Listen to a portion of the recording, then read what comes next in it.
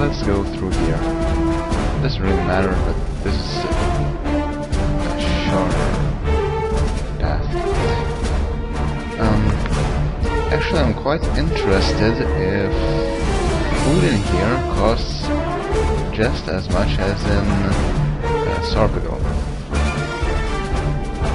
Chef says, I only serve the best. Hungry?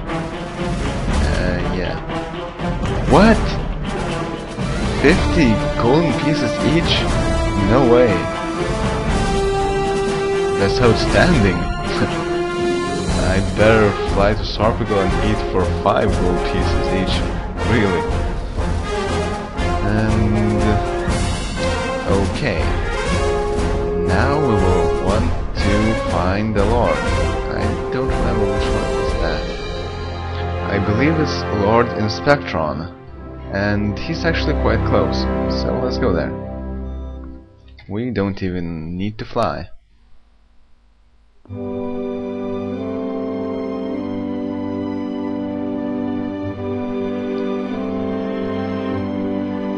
A sign pointing east reads Erlequin.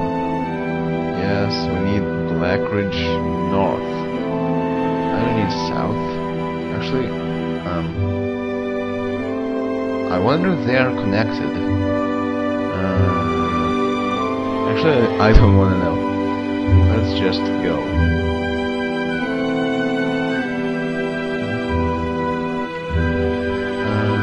Yeah.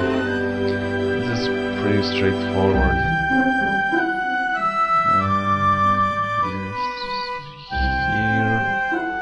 A sign pointing south reads Blackridge North. This is where we want to go. Castle Blackridge North. Error. We already have the Merchant's Pass, so those guards think that we are merchants, and thus allows us to go in freely. Because everyone likes merchants, especially in castles. Whoa, no, that's elaborate. Neat. Yeah, wait a second, I'll switch my map. We're at the northern part of the castle. So, let's just head forward. Stars and moon. And it's unlocked. That's quite nice.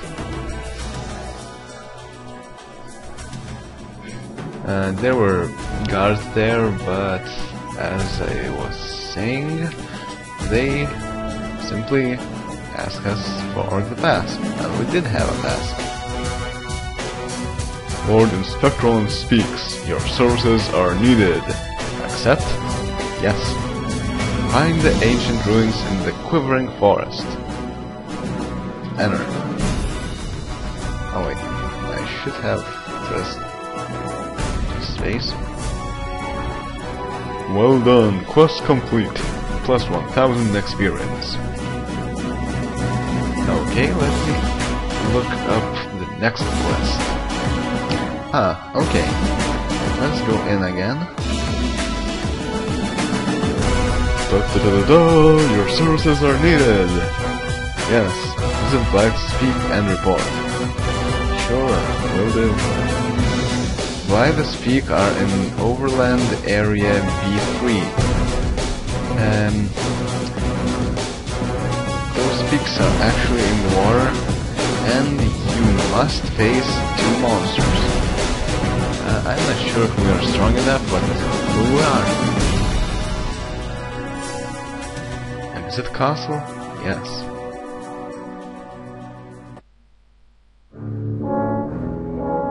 Back to the wasteland something.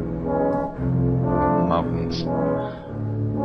Actually, I think this is the place where, well, originally, as you can see, Erlequin is a magical town, and who lives in magical towns? Magicians!